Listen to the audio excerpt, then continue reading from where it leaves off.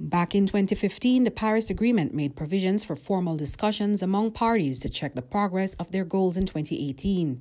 At last year's COP, that facilitative dialogue was renamed the Talanoa Dialogue.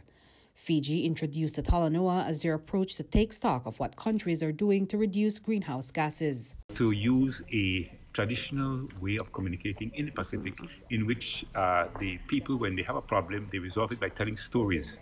And by telling stories, they generate empathy and then can get collective action towards an end. The process started earlier this year with technical dialogues among the parties at the international, regional, and national levels. This traditional approach also accepted stories and evidence of climate change from cities, NGOs, and civil societies. The Talanoa Dialogue started on Tuesday and culminated today at the COP24 in Katowice, Poland, with the small island developing states hoping for more than just a political declaration.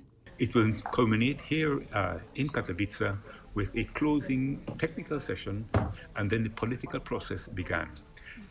There were several Talanoas among about small groups of about 10 ministers and civil society during the day yesterday. And the presidency today will bring all of that together and have a final outcome.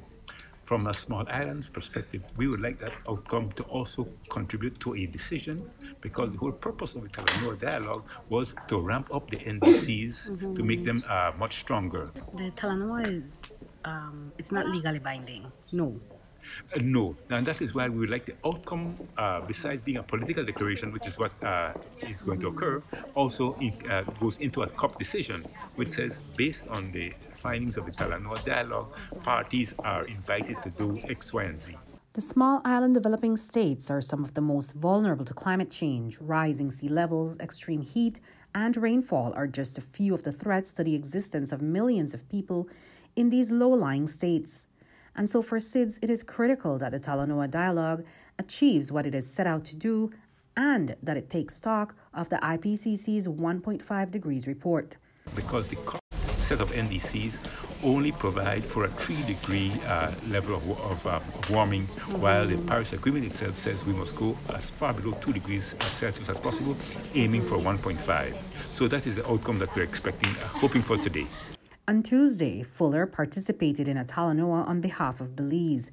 There, he shared stories about how Belize and Belizeans are affected by climate change. I referenced the WMO's, the World Met Organization's State of the Climate Report, which said that the past four years were the warmest on record, that current concentrations of greenhouse gases in the atmosphere are at an all-time high, never before seen in the past 3 to 5 million years. And when that did occur 5 million years ago, sea levels were 15 feet above the present level, which means that Belize City, the coastline of Belize, and all our keys would have been underwater. So obviously that is unacceptable for us. It is a matter of survival. But we'll only know if the Talanoa Dialogue has made a difference if countries adjust their pledges over the next year to make them more ambitious than what was set out in the Paris Agreement. Reporting for News 5, I'm Andrea Polanco.